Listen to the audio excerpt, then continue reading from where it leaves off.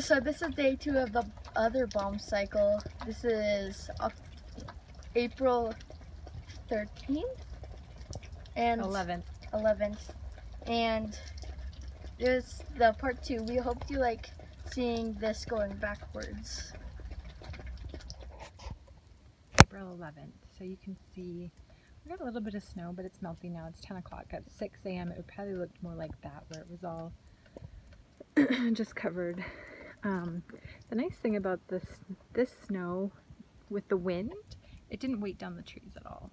Usually if you live in some place that has snow, you'll know that spring snow usually means heavier snow, and it breaks tree limbs, and it's very destructive. But this one wasn't so much.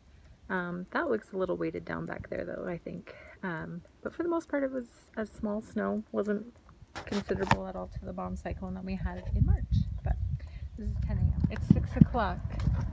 The day 2 of the bomb cyclone. It's sort of snowing, like a little bit, but most of the snow is gone. But it is snowing, if you can see. And he's in shorts and sandals, of course, because this is Colorado. That's what we do here. We wear shorts and sandals at inappropriate times. We hope you like seeing this video, even though this is a bomb cyclone. This is a lot of snow.